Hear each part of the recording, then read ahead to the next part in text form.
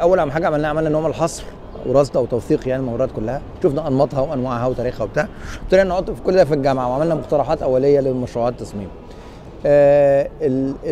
الخطوه الجايه بعد الجامعه ابتدينا نحول المشروع ده لمشروع بحثي بروفيشنال يعني، وابتدينا نعمل عمليه سيستمايزيشن وكلاسيفيكيشن يعني تصنيف وما الى اخره. وفي مرحله من المراحل قررنا ان احنا قلنا طيب احنا عندنا دلوقتي قاعده معلومات كبيره جدا الممرات، عندنا مثلا 100 ممر او 150 ممر، عندنا معلومات عنهم، انواعهم وتاريخهم والانشطه اللي موجوده فيهم والخامات اللي موجوده فيهم والناس والستيك هولدرز. طيب السنه دي 2014 الكلام ده مثلا من 2011 ل 2013 قعدنا سنتين او ثلاثه بنجرب في الحاجات دي. السنه 2014 دي اللي هي لسه خلصت، قررنا ان احنا قلنا طيب كفايه بقى نقعد ننظر ونحط اطر وهايبوثيسز وفرضيات، خلينا نجرب.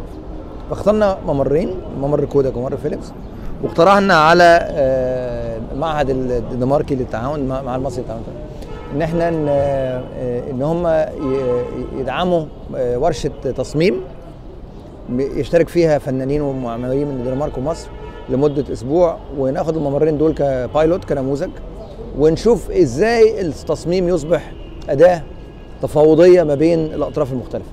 وعلى عكس التصميم التقليدي، احنا المنهجيه اللي اتبعناها ان احنا قبل ما نبتدي التصميم اتكلمنا مع اصحاب المحلات والسكان، اصحاب العقارات والمطورين ومنظمات ضد التحرش والامن، التنسيق الحضاري والى اخره، كل الاطراف اللي هي ليها مصلحه في الفراغ العام.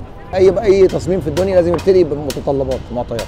فاحنا طلعنا المعطيات دي من احتياجات الناس واديناها للورشه دي للمصممين، طلبنا منهم انهم يحققوا لنا الاحتياجات دي، يحاولوا يوصلوا لكومبرومايز او كومن جراوند يتفاوضوا ما بين الاحتياجات دي.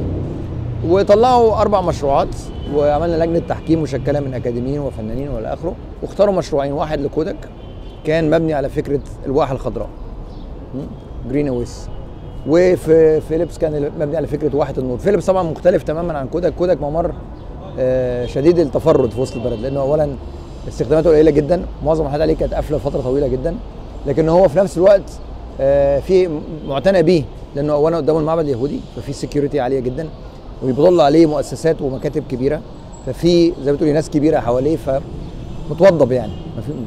ممر فيليبس على النقيض وممر اضيق قوي، وهو عباره عن فراغات بين عمارات، ما هوش مصمم كممر، لكنه مناور يعني، كان زمان المناور الخدميه موجوده، لكن هو اكثر صدقا لممرات وسط البلد، هو مور تيبيكال يعني.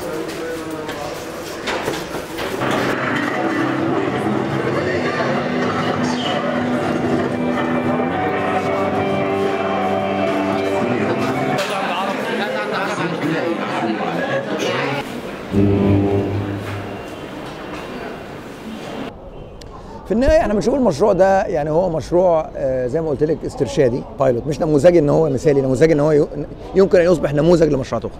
انا بشوف ان وسط البلد فيها امكانيات لممرات كتيره جدا، فيها مثلا اتليست 20 ممر ممكن تتعامل فيهم التجربه دي بسرعه شديده، من ناحيه الاستخدام ومن ناحيه ان هم كمان دور الفن والانشطه الثقافيه والمدارات الفنيه.